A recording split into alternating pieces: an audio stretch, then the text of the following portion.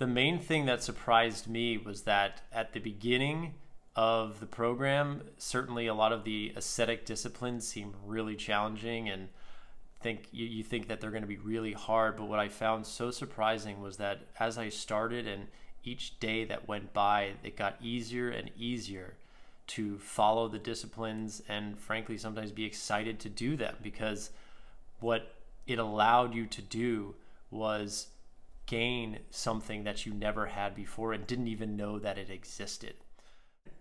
When I did Exodus 90, each day that went by allowed me to understand and rid myself of worldly things that allowed me to focus on God.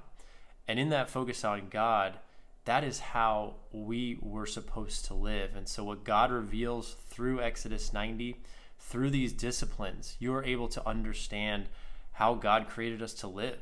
God didn't create us to live by consuming technology, entertainment, and all these worldly things. He created us to love.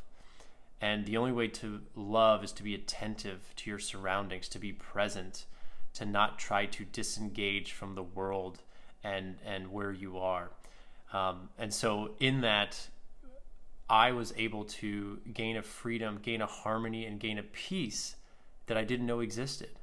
And it has since allowed me to change my ways, to increase in virtue, and to set my eyes on something greater than I ever knew existed.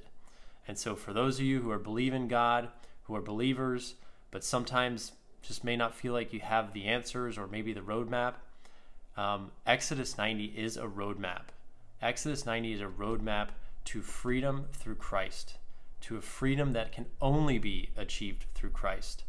So I implore you, if you're a man that is asking yourself, how can I be a better man? How can I be a better husband? How can I be a better father, a son, friend? How can I increase in virtue? And how can I become more like Christ? Then I implore you to check out Exodus 90. I promise you, you will not regret it. And I promise you that it will change your life.